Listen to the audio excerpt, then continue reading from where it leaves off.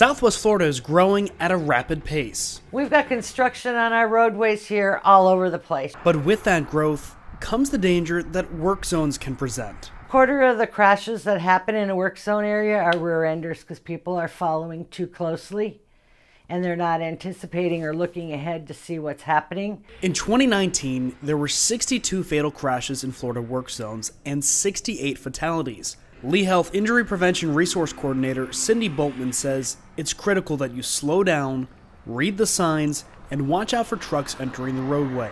Those lanes are changing. It's much more difficult for them to maneuver that vehicle around there, and that truck needs a lot longer to stop than what your car does. So don't just cut in front of them. They're going to ride over you. It's also illegal for you to be on a phone in a work zone. Fines double, and you can get points on your license.